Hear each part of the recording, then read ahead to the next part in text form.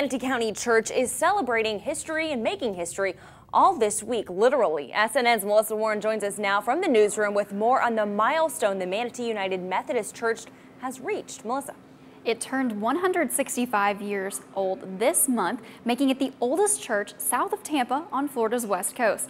And Kathy Cook, the assistant to the preacher there, says you don't have to look far to see that history alive today.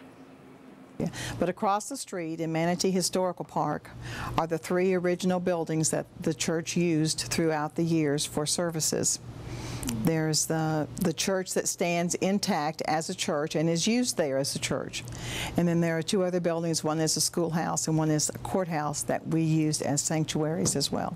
And on Sunday, the congregation will be taking a step back in time to the era of those buildings. Everyone's coming dressed in period costumes, and the church will be, the service will even be written in a way that was presented in 1855, I believe is the year she took this service from. On October 7th, the church made history again when Manatee County officially made it Manatee United Methodist Church Day. Well, the proclamation is a big deal because there was a law passed in the county that they would not do proclamations for religious organizations.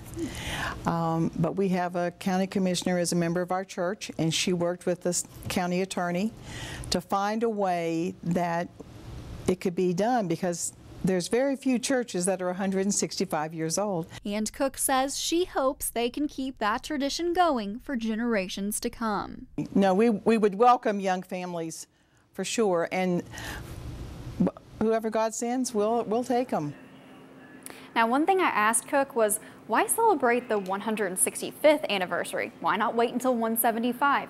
She said they just love having any excuse to celebrate their history. I agree with that. There's probably a lot of people that live by that motto too. Well, do they have anything else going on this week? Well, Saturday they're having a concert featuring the Lighthouse Band from Coral Gables, and next Wednesday their children's ministry will present the play A Picnic at Manatee.